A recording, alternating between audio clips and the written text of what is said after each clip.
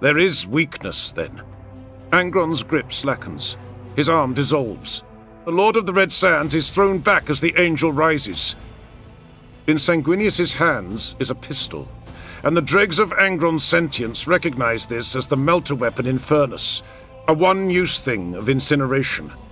The angel casts it aside and takes wing, diving right at the demon, leading with his sword.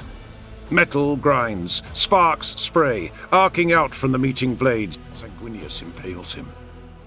The two brothers are face to face, one of them a visage of bloodied human perfection, the other a construct of absolute inhumanity, rage made manifest. Die, I free you from this torment. The demon is not dying. Sanguinius tears the blade free and leaps upward, taking to the sky. Bleeding, laughing, the demon follows.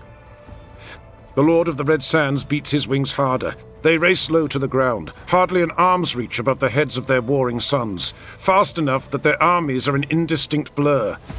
Angron swings the black blade. He gouges earth. He sends blood angels and world eaters tumbling across the ground, their bodies destroyed, their souls spilling into the warp's million waiting maws. Without warning, Sanguinius climbs, soars. Sanguinius weaves aside from the blinding slashes of las cannon beams, rolls away from the juddering passage of a legion stormbird. Angron, far less maneuverable, crashes into it, goes through it, tastes the flavor of those doomed souls as their craft comes apart around them. The billowing smoke cannot hide the light of the angel's soul. Angron is close. The demon gives a draconic roar.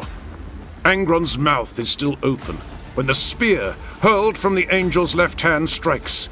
Angron falls. Angron hits the royal ascension with cratering force at the heart of the two warriors.